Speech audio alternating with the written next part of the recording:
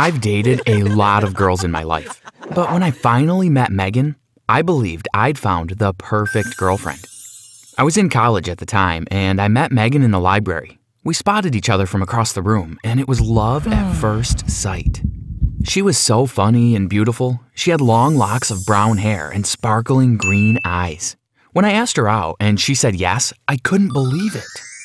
We started dating, and I realized just how horrific my past relationships had been. Megan was always so easy to talk to, and she never got jealous like the other girls.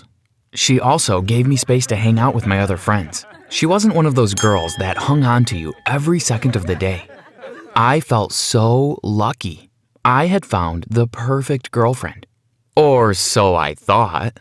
But before I go on, don't forget to like and subscribe and click the notification bell for more crazy stories like this one.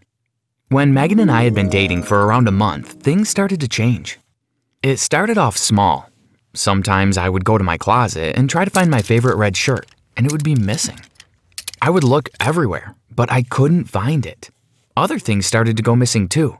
My earphones disappeared, even though I had sworn I'd seen them on the kitchen table just a minute ago.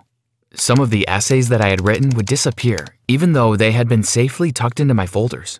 It didn't make any sense. Sometimes money would disappear from my wallet as well. I asked Megan, but she said she had no idea where they had gone. Weeks went by, and I soon forgot about my missing stuff. Then, I went to Megan's dorm room one day. I was in her bedroom, and she was outside chatting to some friends.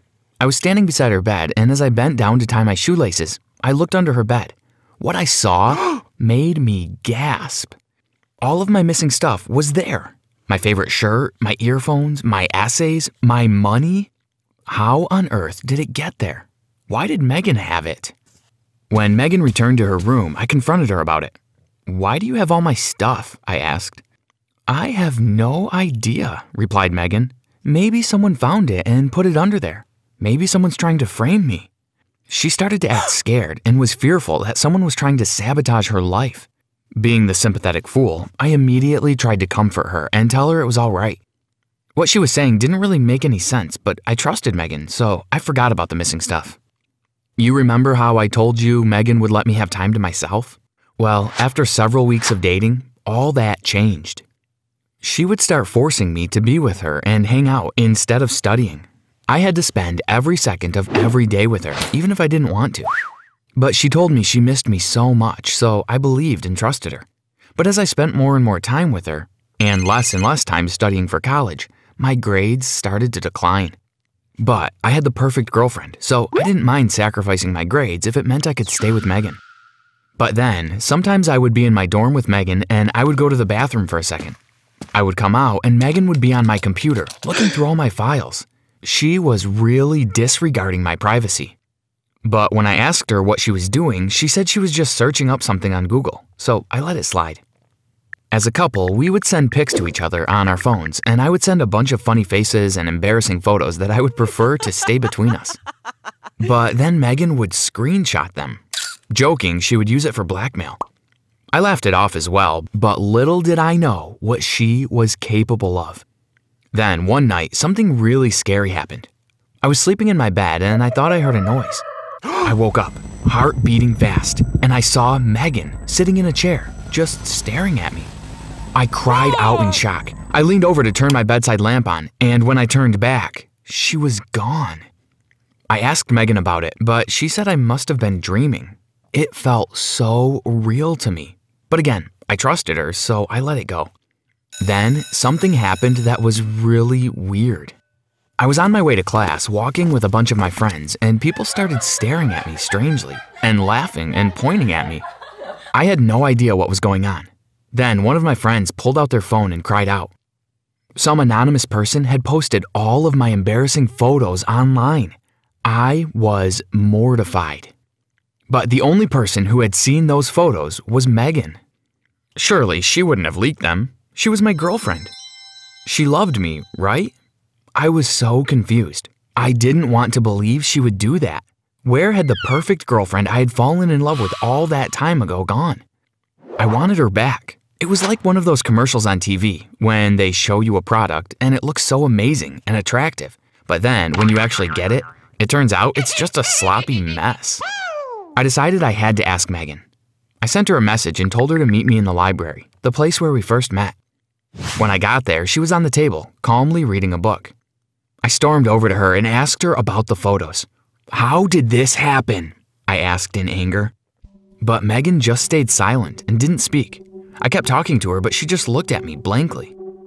"Why aren't you answering me? How did these photos get out?" I repeated.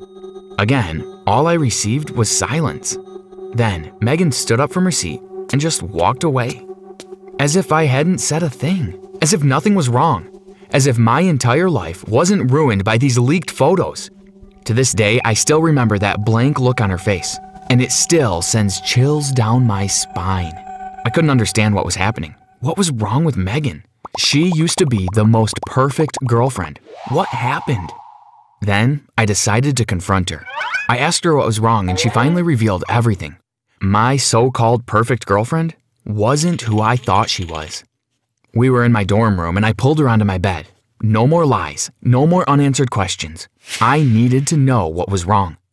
"What's happening, Megan? Why are you acting so strange?" I asked. Megan looked at me, then she rolled her eyes. I was shocked. I lifted my hands, moving to hug her, to figure out what was wrong. But she turned away from me as if I was revolting. I was so hurt. Why was she acting this way? A week ago, she had clung on to me like I was a life buoy. Why did she turn away from me now? "Get away from me," she snapped at me. I was so confused. "What? Why, Megan?" She scowled. "I'm not Megan, you idiot." My mind couldn't process her words. "What are you talking about?" Megan sighed, and then she brought her fingers to her eyes. I stared numbly at her as she seemed to dig into her eyes. She showed her hands to me, and I glanced at the eye contacts in them. I looked back up at her and was startled by her blue eyes, but she used to have green eyes. "What?" I mumbled. Then Megan sighed again and grabbed at her hair. I cried out in surprise as her hair fell off, revealing the blonde hair beneath it. She had been wearing a wig all this time and green eye contacts. But why? What was the point? Then I looked at her more closely, and everything made sense. As it turned out, her real name wasn't Megan. It was Sarah, my ex-girlfriend from high school. My mind recalled memories of Sarah, my ex-girlfriend from high school who was blonde and had blue eyes. She was sitting right in front of me, but why was she here? Why had she disguised herself and dated me? "Sarah!" I cried out. "Oh, now you remember me," she said. I gasped. "But why? Why did you do this?" Sarah looked at me with hatred. "Because you were a terrible boyfriend. You always treated me badly, and I needed revenge." "So you leaked the photos?" "Yeah, and I did steal that stuff, you imbecile.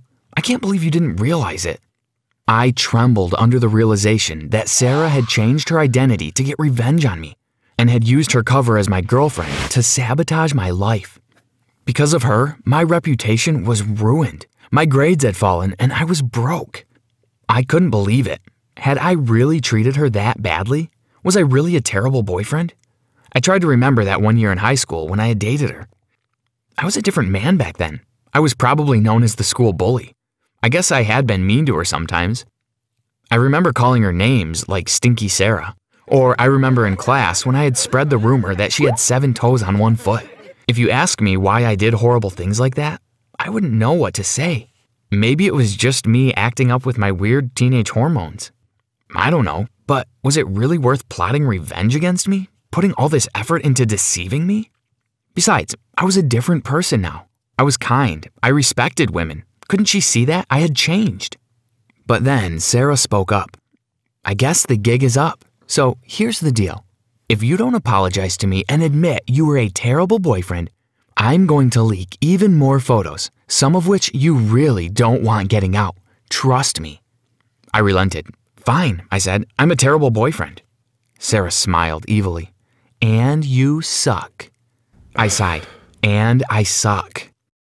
That's all I needed to hear. She stood up, walked out of the room, and I never saw her again. Well, not in person at least. I was in my last year of college and I was watching the news one day when Sarah's face popped up on screen. Except this time, she had neither blonde nor brown hair. She had jet black hair, and it was cut in a bob. She was also wearing dark brown eye contacts. I was shocked by her appearance, but nothing shocked me more than the anchorman when he said she was in prison. She had been involved in a bank robbery and had stole over $1 million. The police had caught her and she would be serving a sentence of 6 years. I was somewhat relieved as I wouldn't have to worry about seeing her for another 6 years. But I was also saddened by how she had turned out. She was a maniac. Was it because of me? Is that why she acted so crazy? Had her hatred and revenge for me driven her insane? And then I started to fear for the future. What about when she was released from prison? What if her time spent there just fueled her hatred towards me? What if she came out wanting to seek revenge again? I still don't know. I still haven't seen Sarah. I'm not sure what was wrong with her. But one thing's for certain. Sarah, Megan, whoever she was one crazy girlfriend. And she wasn't the perfect girlfriend I had initially believed her to be.